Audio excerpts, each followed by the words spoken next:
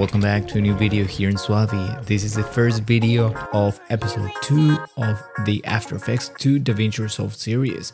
In this video, we're gonna cover this basic sort of rotating, rolling ball made with motion graphics using Fusion. And the last thing that I added here was a sound effect.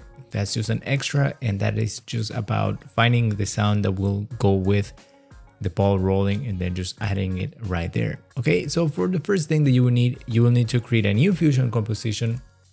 For that, we can go here to where it says effects and then add a Fusion composition. And then we're gonna come here and we're gonna right click and then open Fusion. Now the next thing that you wanna do is you wanna add a background that will serve as the base. And then we're gonna make this transparent so that we have a transparent background to work with. Then we can add the second background, which is gonna act as our background, which is gonna be the white background. Why do I do this? In the case that I wanna change something here, like take it out or something, then it's easier to do that rather than having to just play with this one and then alter the color and apply many changes to this one. So that's why we have this other background here. Okay, now the next thing that we wanna do is add a third background again. And this is gonna be our ball background. You can press F2 on a node to rename it, and then we're gonna connect this here. Oops, not there. We're gonna connect these here. Then you can use a polygon and make it into an ellipse, or we can use an ellipse. In this case, ellipse is gonna be the easiest way, and we can just resize it so it's the size that you want. 0.15. There it goes. And now the basic animation, we're not gonna do it here, but we're gonna add a transform node. And for that, we're gonna press Ctrl and spacebar, or Shift spacebar sometimes works too, to open that. And then we're gonna add the transform node. Now we can also change the color, and we should do that right now. We're gonna add a gradient. That way we can see how our ball is moving, and the colors don't really matter. You can just choose whatever color you like. In this case, I'm gonna choose a yellow, and then this black one we're gonna change to this blue. Yeah, that looks interesting. And if you want the line in the middle to be more sharp, then you can just get them closer to each other. Okay, now we have that. The next thing that we want to do is we're gonna animate the rolling. So for that, we're gonna use the positioning and the angle. The angle, because right now they are both center. The ellipse is right here in the middle. The pivot point is right there. And also the transform is in the same pivot point, which is 0.5, 0.5. And if you look here, it's 0.5, 0.5. If this was moved, now when we move the angle, then the movement is gonna be a little bit different, which can work great, but not if you're trying to do sort of like a ball rolling effect. Okay, now I just restarted everything. We're gonna go to the first frame, and we're gonna bring this to the side right here. After we have that keyframe created, we can go 48 frames, or depending on how long you want to make your animation last, could be 76. It's all up to you. If you want it to be faster, then just add less frames. In this case, what we're gonna do is we're gonna add a 0.5 here right in the middle, and then we're gonna go a few frames, let's say 54, and we're gonna create a new keyframe, and then we're gonna go 48 frames again. So plus 48 here, so we just go 48. So we don't have to calculate. And then here we can just move these to the side again. Now if we look at these, it does not look like it's rotating at all, right? Okay, now the next thing that we need to do is we're gonna add the keyframes for the angle. And for these, we can just add the keyframe right here. And then here we can just do minus 360. And if we look at it, we will see the ball rolling. It will be just one complete roll if you use 360. If you do these times 2, then it will be two rolls. 2 full rolls. So it really depends on how you want these to look. Like it's all about playing around and see what looks fine. In this case, I like it better when it's just 1. So we're gonna leave these at minus 360. And then after the pause, we're gonna start at minus 360.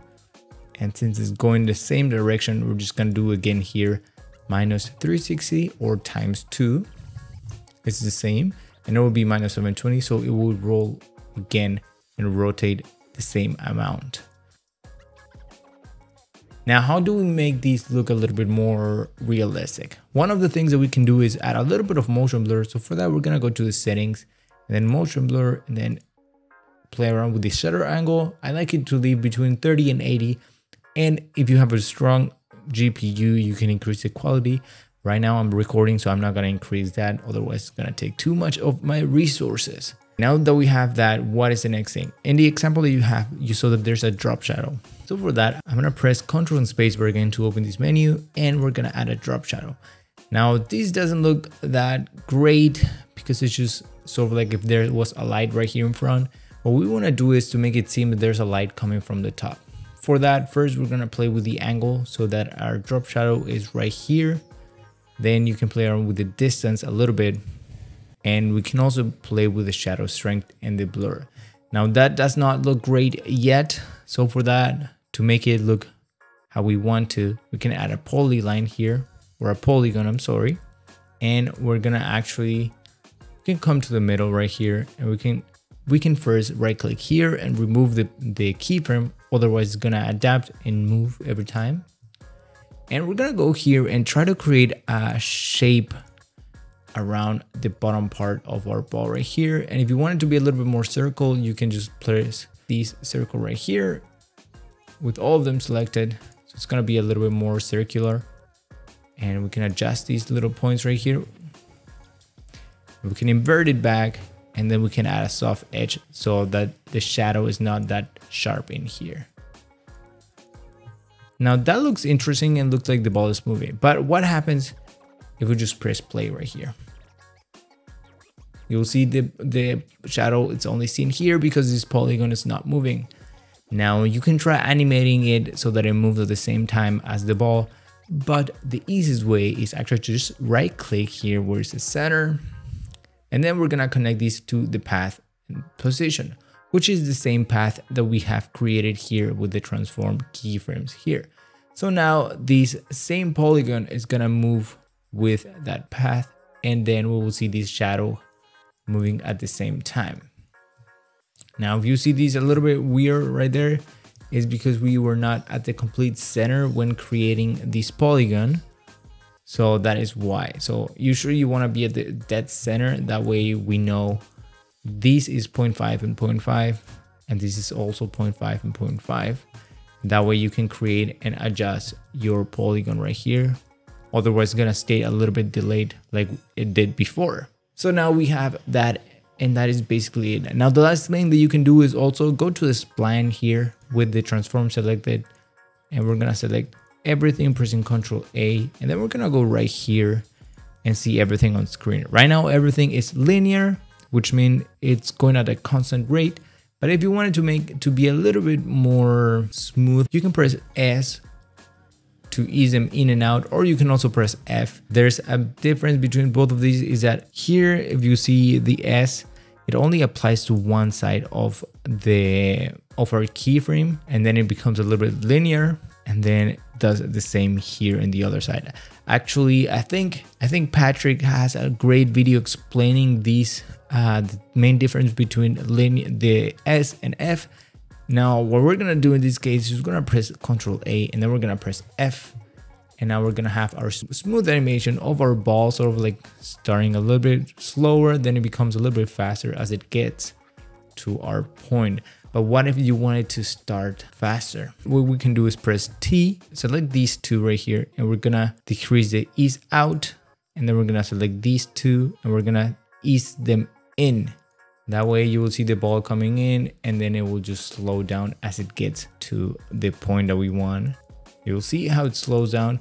And if you don't want to see all of these while you're just playing back things, what you can do is go here to these three dots and then show controls and deactivate that.